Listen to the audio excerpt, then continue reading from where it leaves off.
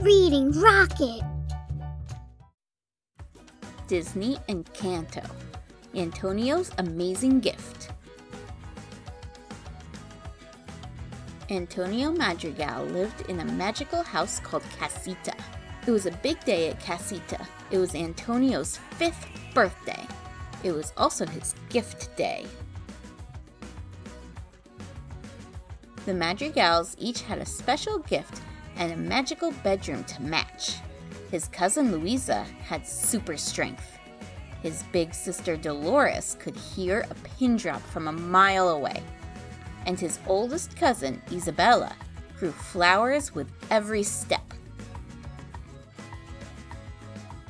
Antonio's family gathered around his new bedroom door and waited to see what his gift would be.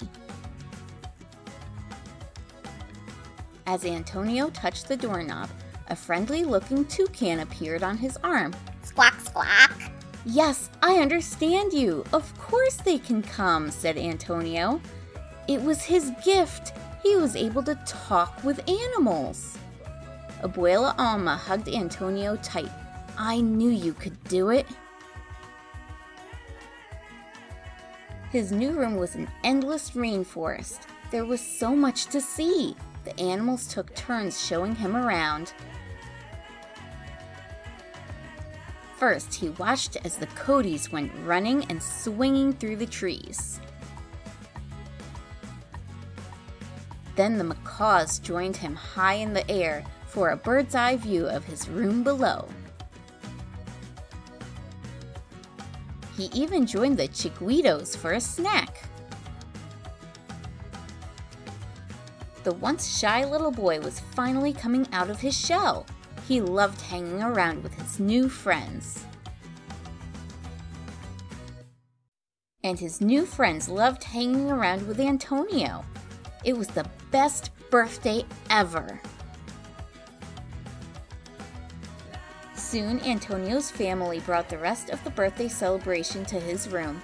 The Madrigals looked around with their eyes wide in wonder. It was a room like no other in Casita. Luisa brought the biggest plate of cocadas Antonio had ever seen. "We can help you with that," he said. His aunt Julieta had cooked arepas. The macaws helped themselves. The entire family danced and celebrated Antonio's gift. With all the fun he was having, Antonio had lost track of time. "It's almost bedtime," said Antonio's mom. Antonio let out a big yawn. Soon, all the animals were yawning too. "Good night, buenas noches," said Antonio, falling asleep in his new room, surrounded by new friends.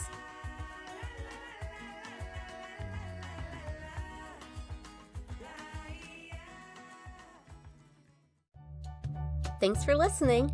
Don't forget to like and subscribe for regular uploads. If you have a favorite book you'd like read, go ahead and leave it in the comments. Until next time, friends!